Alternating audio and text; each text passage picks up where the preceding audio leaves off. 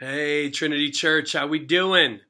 Hope you're having a great week as we get ready for Easter this coming Sunday. And want to give you a couple thoughts about that, just so you can be on the same page and be reminded of some things that we've been talking about the last few weeks. The first one is our normal first service is going to start about 15 minutes earlier, so 7:45.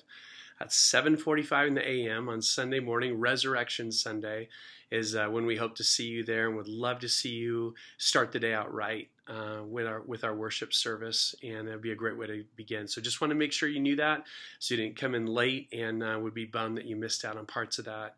Also, our 9:30 service, we were this last weekend packed on Palm Sunday at that service, which is great. What a great problem.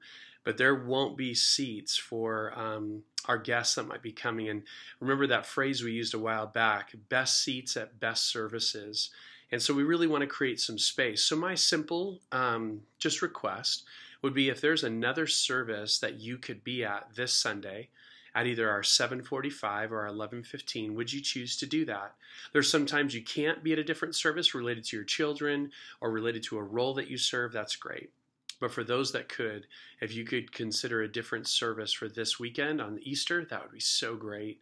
We are so excited to see you, to celebrate Jesus' resurrection together. Can't wait to see you Sunday morning.